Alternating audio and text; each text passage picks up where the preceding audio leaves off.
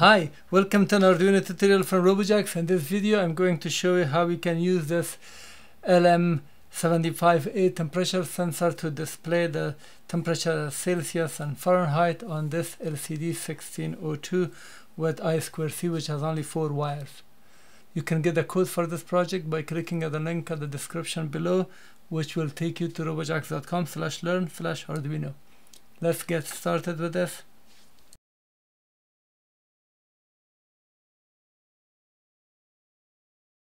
This module is offered in many ways. You can get a bare chip like that and solder it and use the wires. This code will work for it. Or maybe you can get something like this, pinkish color, purple, or maybe you can get the blue, the one that I have, or maybe you can get the red.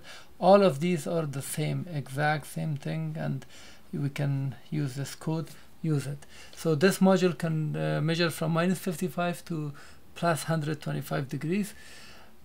You can monitor temperature, and based off change in temperature you can take some action, for example turning a relay on, turning a heater, turning a fan on or off, depending on the situation of that. And also in the same time you can monitor the temperature on this screen that will show you for your project. A separate video explaining this fully with library and details of the code. Here I'm not going to explain it. And then I have another video explaining this module with the I2C, the code and library for this, and the link will be provided for the video for this and for this one. So you will try this code here and it should work. If you're facing a problem, then go back and make sure to run this code without this, and you should be able to read the temperature on a serial monitor on your computer. Then leave this and then run the code for this and make sure that to just print a text on this display. Once this works and this works, then come back and follow the instruction in this video, and for sure this will work. This module will come, or the other modules, whichever you pick, will come either soldered or not soldered. And then we have all these pins, ground, VCC, and then we have SDA and SCL. This will be connected to A4, SCL will be connected to A5.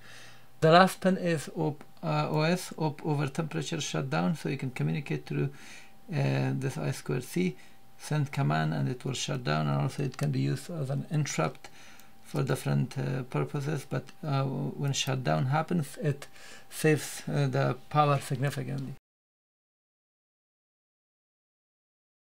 And here for the wiring, A4 is connected at this point with a yellow, and then A5 is connected here.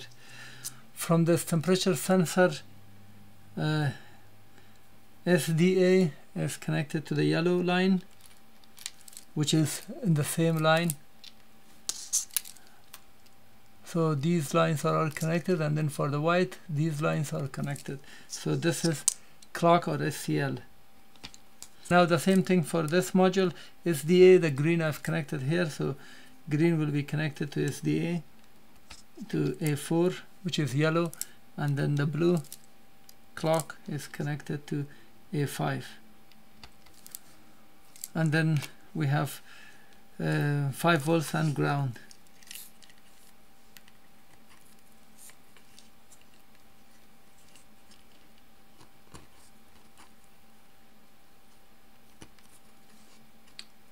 And then we have 5 volts and ground connected here. Let me explain now the code. The first line here, this is the library, the link will be provided, you download and follow it. Once you include it, this will just work fine. This section is, this is the instance of an object from this class. We are creating it and we are using these false, false, false. In case if you're using the bare module, selecting different address, so you will put change this accordingly, which I've explained it in the main video for this module. Otherwise just leave it as is.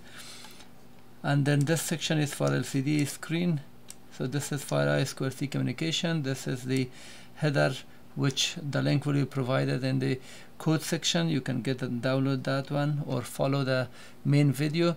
And this is a 16 character and 2 line. This is the address for I2C of this module here. That is the address for this. So we create an object and from this class.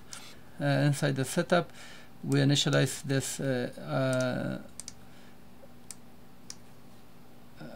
serial monitor with 9600 baud, so this number must match the number that we have, and you can bring the serial monitor by clicking at the tool and then serial monitor. It will be displayed, and this is just a text. We are initializing the LCD with the dot begin, setting the backlight. Some module needs this to be turned on, so when you do that, and these are just a text to display on the LCD. From the loop, this is where everything happens. We clear the screen from the previous value. This loop goes like that, so anything is here, it will be refreshed or cleared. And then this line is getting the temperature and storing it here as a float. And then this line, F temperature degrees equal this value. This is a constant inside the library, which is set to 1000. This is when the device gets error, it sends 1000 as an error, so this is an identification of an error, and it will display this text. Otherwise, if the error is not true, if this value is not true, then we print this on the screen, which is this one, and then we set print the actual temperature, which is this value, and then after that we press print the character C.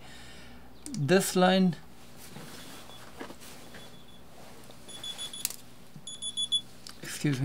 this line is getting the Fahrenheit, so we are passing the degrees Celsius to this function or method, and with the class, and this will give us the Fahrenheit, and we are storing it here as TMPF, temperature Fahrenheit, and then we print that on the screen on the serial monitor with a opening parenthesis and closing. So this is the opening of a parenthesis, and this is the closing of the parenthesis here.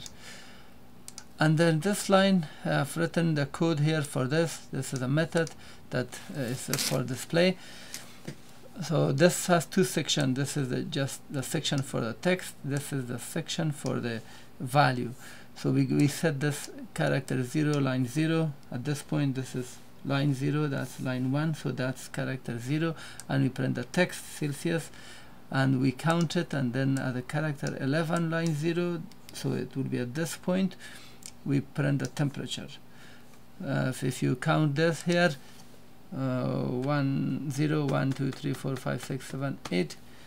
So we have 8 characters up to here, 9, 10, and that's 11. That's why we have 11, and then 0, we print the temperature. We just read here. This is the actual temperature.